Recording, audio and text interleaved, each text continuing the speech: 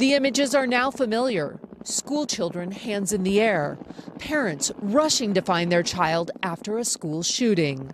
Officials have responded with a national push to address security. Sit close together, including the extensive use of school lockdowns. Red zone, what's that? It's where you go in the back room and then you stay quiet just in case someone's trying to get you.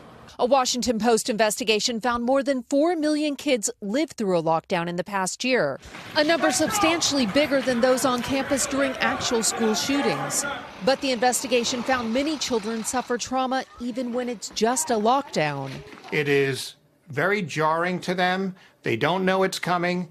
It's certainly very, very scary at the time, and this leads to many children and teens having reactions that include all forms of anxiety. You got it.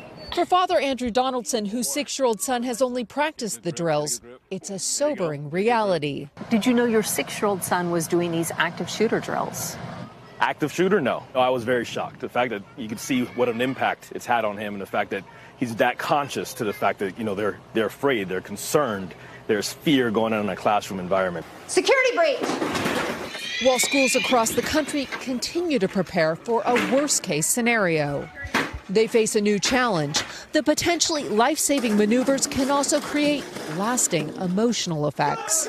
Tammy Leitner, NBC News, Miramar, Florida. Hey, NBC News fans, thanks for checking out our YouTube channel. Subscribe by clicking on that button down here and click on any of the videos over here to watch the latest interviews, show highlights, and digital exclusives. Thanks for watching.